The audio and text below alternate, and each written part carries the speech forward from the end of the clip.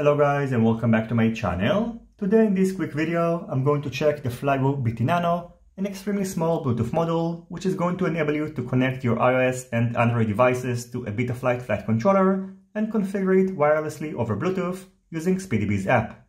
The Flywoo BT-NANO is priced at about $7. It comes inside this pretty small box, and inside, along with the Bluetooth module, you can find 4 10 cm long silicone wires. As you can see, the BT-NANO is much smaller than SpeedyBee's Bluetooth module, which I've previously reviewed. It weighs only 0.4 grams, and its outer dimensions are 13 by 11.6 by 1.5 millimeters.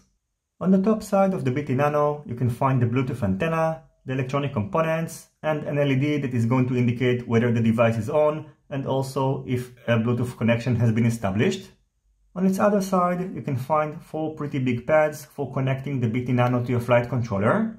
The left pad is the ground, next to it you can find the VCC in, next to it the RX, and on the right side you can find the TX pad. The TX pad is going to be soldered to a free RX pad on your flight controller, the RX to a TX pad, and the walk-in voltage of the BT-NANO is between 3.3 to 5 volts. Now the BT-NANO Bluetooth module is connected to the Flywoo GN413S flight controller. So the ground is soldered to the ground, 4.5 volts pad on the flight controller is soldered to the VCC pad on the BT-NANO, and RX1 and TX1 pads on the flight controller are soldered to the RX and TX pads on the BT-NANO.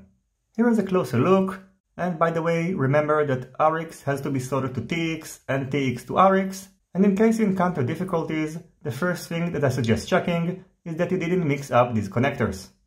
I also suggest using colored silicone wires and not just black ones, because using a single color can cause confusion.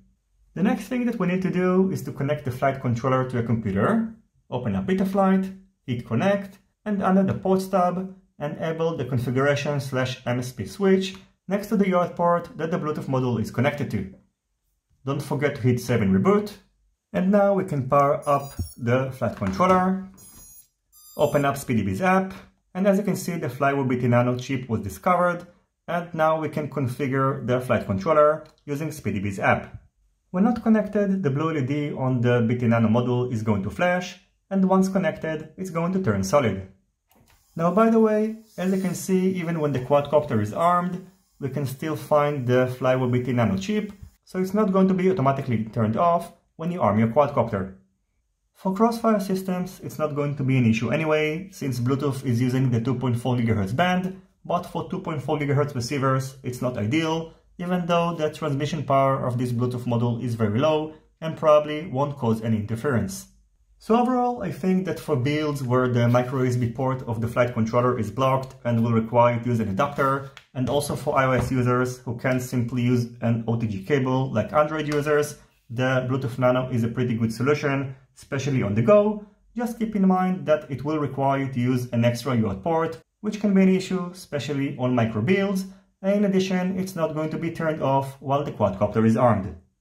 So that's going to be it for my quick review of the Flywoo BT-NANO. As always, I thank you for watching my video, I hope you enjoyed it and you find it useful. If you have any questions, feel free to ask them in the comments section down below.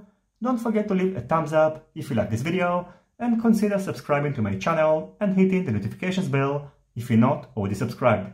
See you on my next videos, and goodbye.